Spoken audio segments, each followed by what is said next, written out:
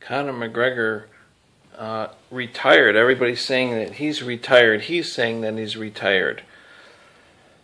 And people are shocked by this, but, they really shouldn't be, because it's not shocking at all, because, most of these guys that are stars in MMA, they need to make money, and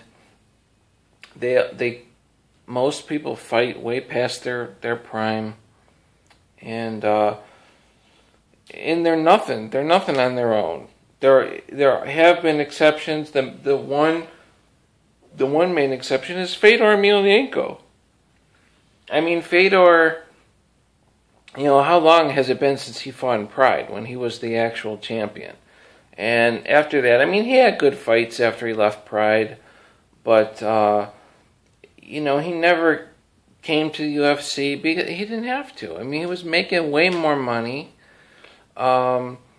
just taking fights, like, when he went to Affliction, and he has options. And the same thing with Conor McGregor. Conor says he's retired, but probably what will happen is some organization will put on a fight, and he'll show up, like Fedor doing these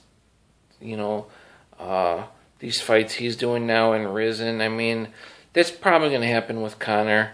They'll just make a fight for him, and he'll show up, and he'll make $1 million. And people are going to show up and watch because it's Conor McGregor.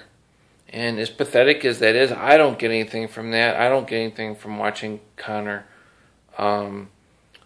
fight somebody that's at a much lower skill level. If anything,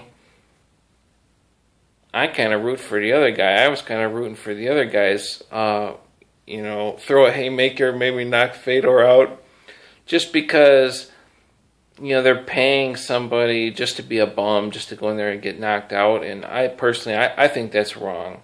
I don't think two people should fight that are at completely different skill levels. It's immoral. You literally could kill the guy. Like when Fedor knocked out Pedro Izzo.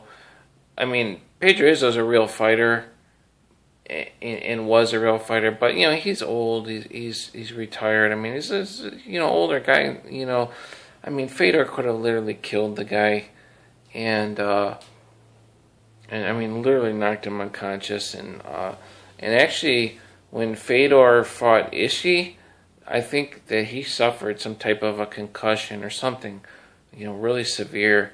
And Ishii's a good fighter, but still, it's a mismatch, and I don't like to see that. But that's probably what they'll do with Conor McGregor. Conor McGregor could just show up. They could have some fight. He could just be fighting anybody. It could even be like some freak show clown fight that's rigged, and he's going to make a bunch of money because people are going to want to watch it. He's literally that big of a star that he does not need the UFC. He doesn't. That's rare. But it's not surprising to see that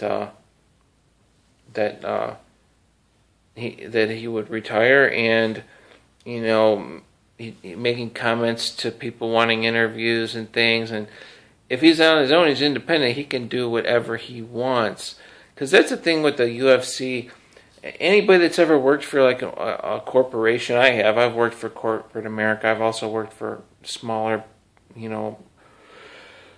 people that own their own businesses and whatnot. But I've worked for corporate America when I was a personal trainer. And working for these corporations, man, you feel smothered. You feel smothered. You can't. You have to dress how they want you to dress. You have to behave how they want you to behave. And they have a mission statement, and you have to be the model employee. And the UFC is kind of like that. It just seems like they're like real smothering.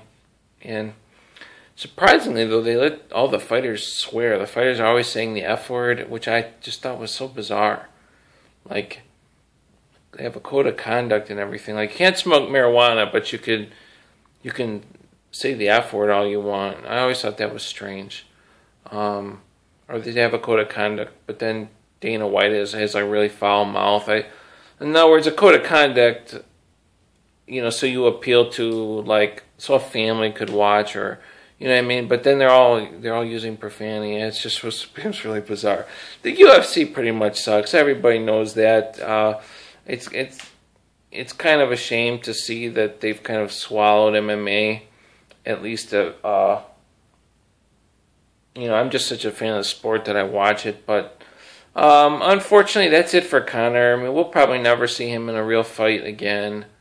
It's possible that they could put one together, but it's not going to be like this has been. I mean, he literally was the real legitimate UFC champ, 145. I mean, knocks out Jose Aldo, but, beats all the guys leading up to it. I mean, literally works his way up the ladder and knocks him out. I mean, just unbelievable. It's a shame. He could have just retired then. It really doesn't make any difference him losing to Nate. But basically, he is worth more. He doesn't have to do what the UFC tells him to do. He can go off and do whatever he wants because he's that big of a star. And I'll see you guys later.